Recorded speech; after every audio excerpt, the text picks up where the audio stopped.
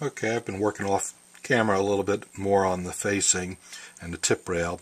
Now I've got enough meat here that I think that I can reshape it at least a tad. See, if I line up the right corner, you can see, you know, how much material we have here to work with. So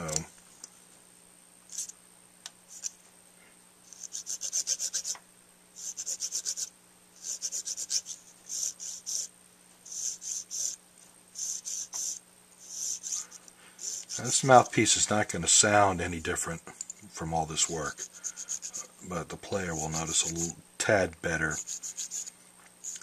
response. So it's just a little tune-up.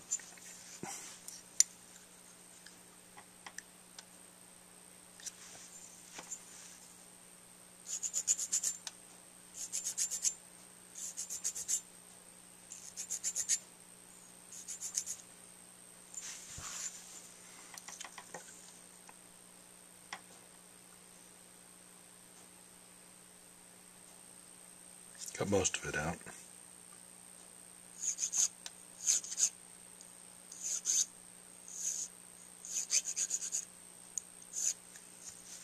So all this is the metal reeds that I sell, and I use a black magic marker. And I use this side when I'm working on metal, and the other side when I'm looking at dark hard rubber. It makes it easier to see. Well, I don't think I can get all of that out yet.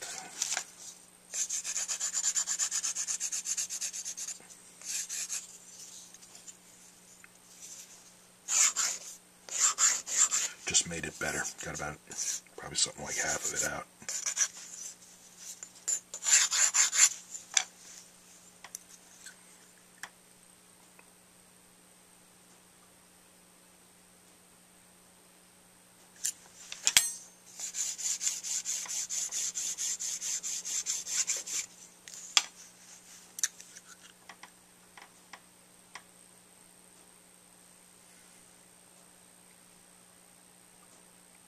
So much better. So now we have what looks like a thin tip rail there. I can take a light pass on that to thicken that up a little bit, and then a medium thin tip rail kind of more or less from there over to the right. So we can file out and sand that out from the inside very lightly. I can also scrape it with a pocket knife. I do that sometimes too.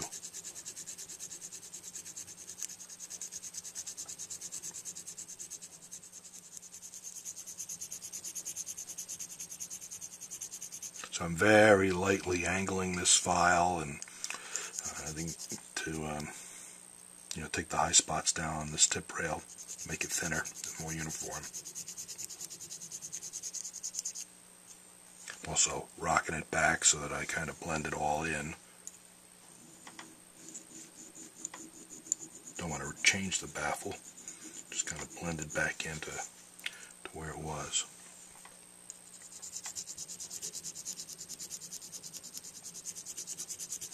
See, what I'm going to do is make it all the same thickness as the thin spot. Then we'll take just a light pass when we're done on the sandpaper. And then I'll give it a little extra thickness.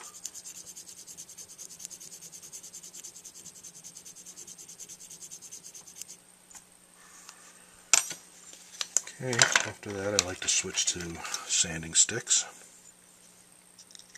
Use my coarse one.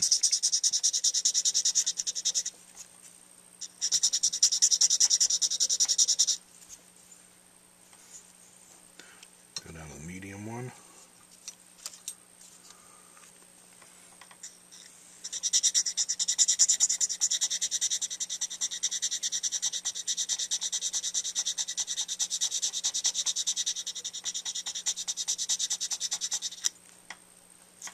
So I'm a little crooked.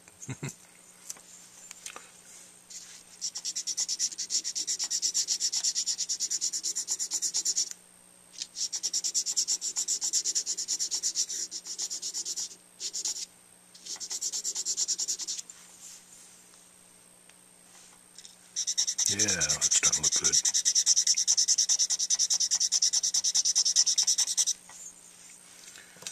And then there's the fine. I guess that first one was more like 120, then I went to 220, and now this is 320.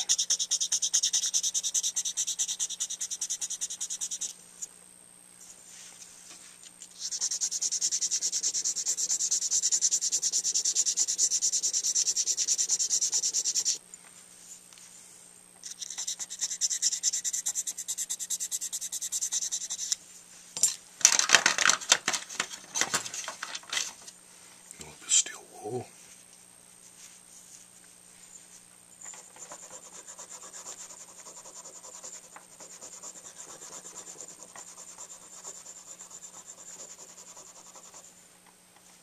You can also use the sanding stick to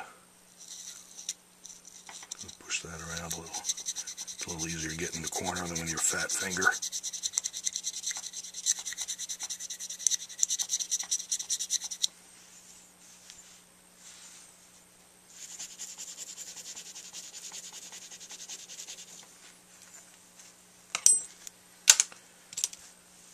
Okay,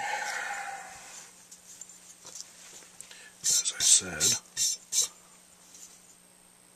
the last thing to do then, take a little pass on the sandpaper.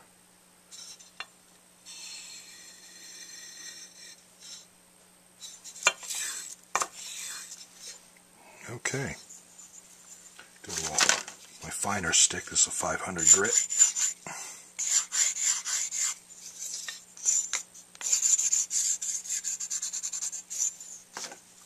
Make sure there's no edges around there.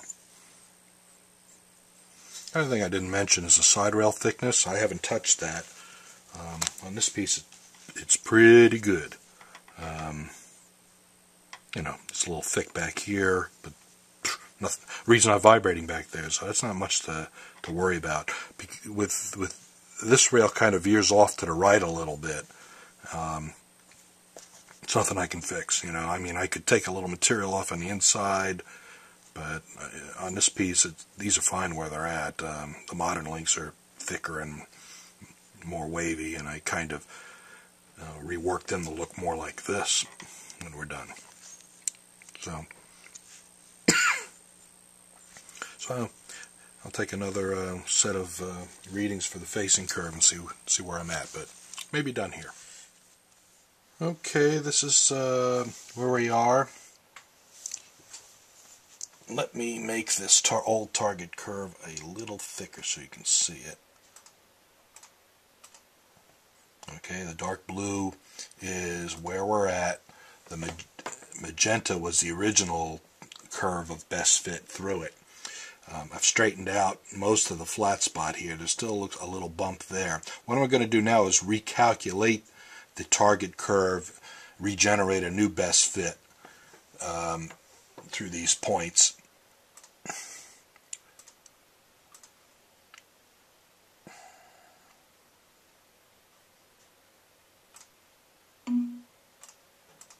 Okay, so what we have then is I still have a bump back here that I have to work on, even though I've been cutting it some. And it looks like, you know, this is a little low, this is a little low, and there's a bump there, so I can bring that in. This is straightened out here where there used to be a bump. The tip is now up to 106. It's not really, it measures an increase, and I did go a little bit, but a lot of that is from, you know, it stayed at 104 when I made the tip rail thicker, and then when I thinned the tip rail back to where it was, it's now about where it was when it started. It measures a little bit more, so the tip rail, you know, that increased the tip opening. Facing got a tad longer, and there's another little crooked spot here at the third reading. So I still got a little bit of work to do. A few more passes to get it perfect. It'll play just fine the way it is, but I like to kind of get it the best I can on my numbers and then send it off to my client. Okay, I now have the facing curve pretty much right on the money. It's gorgeous. Yeah, probably more meticulous than it really needs to be. But on these old vintage leaks, you like to do them upright. I'm going to file a little underneath here. This is what I call the wall. Should be a ramp. Undercut there. Makes it more free blowing. I like to make this even. It's a little thin spot right here, and the rest is a little thicker. So there's a lot to take off. I go to the rotary tool.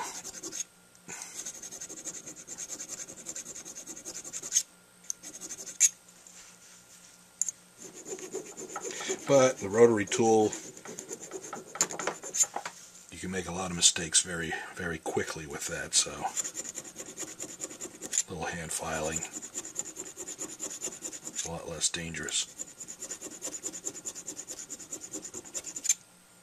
To the mouthpiece and you.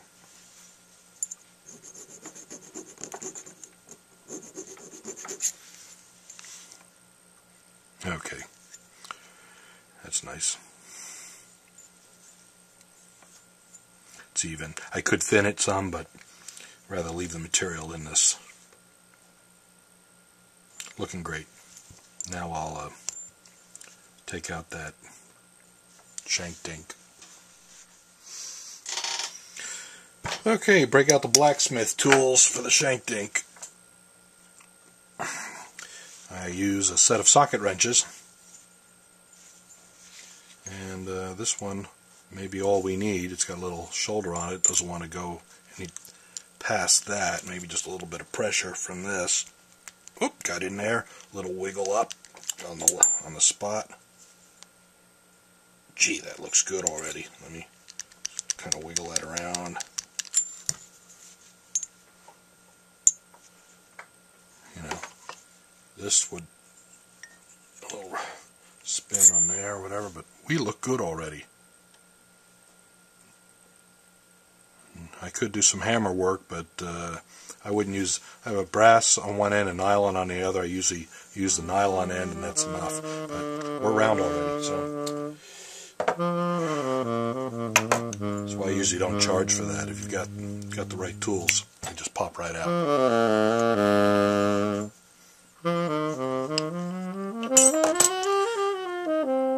So we're done. I'm not even going to probably cosmetic finish this. I could polish it up a little bit with flits. I guess I will. Maybe I will. And makes a good first impression when you open up. But so there we have a perfect Florida double menu.